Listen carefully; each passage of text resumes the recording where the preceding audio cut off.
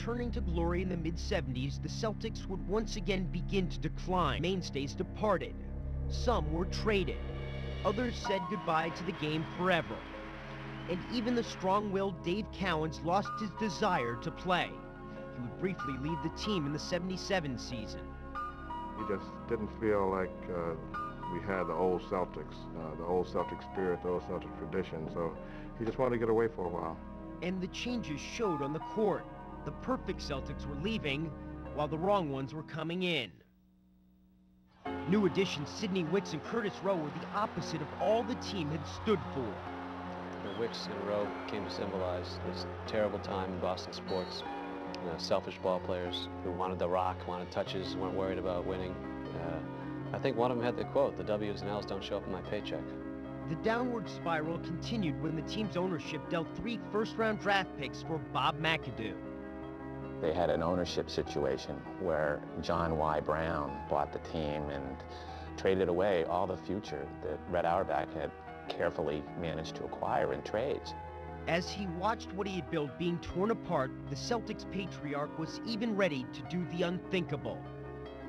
Red was on his way to the airport to accept a job with the Knicks, and you had no hope for this team. But hope was renewed when Brown sold the team and Red agreed to stay on. In the past, he had boldly pursued players who would be ideal Celtics, and now he had identified a new savior. In 1978, Red drafted Indiana State junior Larry Bird, even though Bird had decided to stay in school for his senior year. It was odd that they drafted a player that they couldn't have right away, and it was more frustration for the fans to have to wait a year. And there were many who wondered whether Bird would be worth the wait. White guy, Indiana State, can't jump, can't run. He was not fast, he was not quick. I was Larry Bird's biggest skeptic. But in his senior year, Bird began to convince the doubters. He would single-handedly lead the unknown Sycamores to the NCAA Finals. It's destiny for these guys. Once people saw him play, there were no doubts. We were watching Indiana State games here in Boston. Local TV made sure that they got their games because the Celtics were so bad, and he began to embody and represent hope. Finally, Red's vision would become reality when Bird became a Celtic. Everything's starting to fall into place. I hope you all realize this. We got Larry, 1 or 2 little moves, and we're ready to go. The first game, I just remember so vividly, they announced Larry Bird's name, and somebody from one of the top tiers threw out a dove, and it flew around the building. Yes. Oh, that was incredible. Yes, it flew across the garden, and the place erupted. That was unbelievable. This was the unleashing of Larry Bird. And Bird would pay immediate dividends.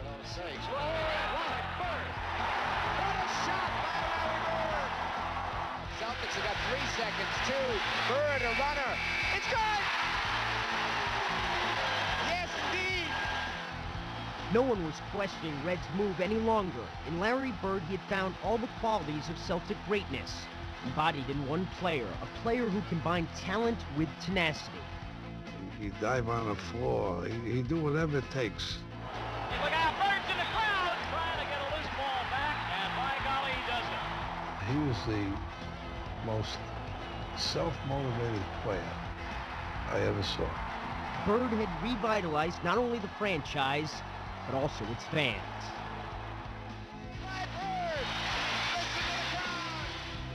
They're hot, they're selling out, they're winning, and it really feels like the old days now. And for Red, this is a crowning achievement. You know, he's got his kind of team back again now.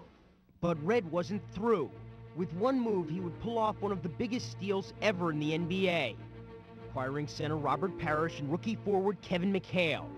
The Celtics now had the right pieces and just the right player to utilize them. Larry's going to slow it out. Oh, head to McHale. Save that one, guys. I liked it when everybody was involved. You know, whether I scored 10 points or 20 points or 50 points. I liked it when the ball was moving. Advantage, Bird on the drive. Look at that pass. Oh, what a show. Play. Guys would say, well, how are we going to stop Larry Bird? See, that's what Larry Bird wanted you to feel. Okay, the focus would be on him, and he would get other people, his teammates, into the game. Everybody stopped